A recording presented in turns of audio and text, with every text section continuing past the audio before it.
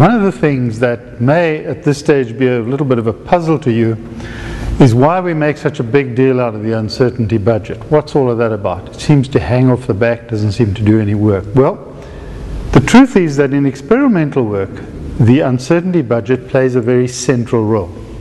Let me explain why. Remember that when we spoke about laboratory work, experimental work, something that we consider of great importance is the quality of that work.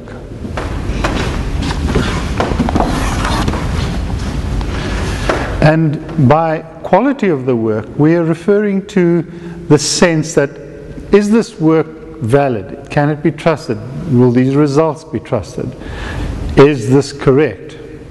All of these questions are asked by people in the scientific community, and when one quotes a result of an experiment, one will quote it always with some level of confidence. You can see that these terms, the quality of the work, the level of confidence with which the result of the experiment is being quoted, all tie directly to the uncertainty. In what way was the uncertainty quantified? And that is what the uncertainty budget does.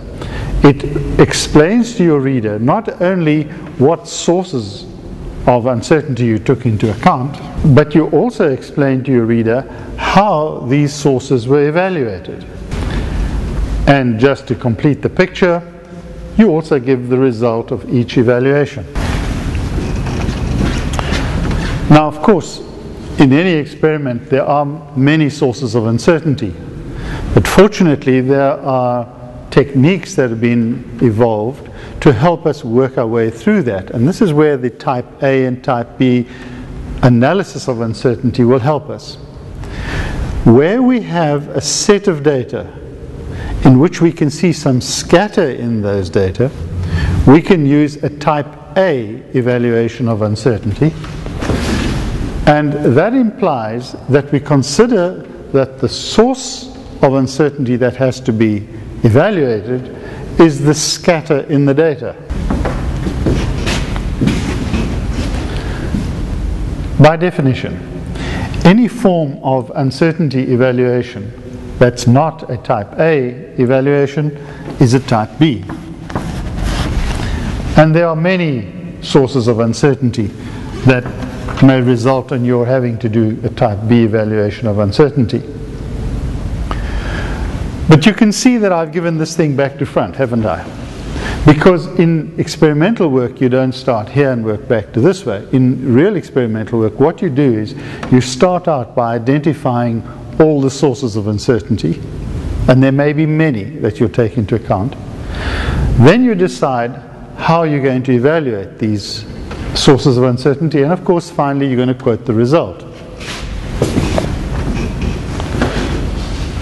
Please make sure that when you quote these results, you do so to the correct number of significant figures.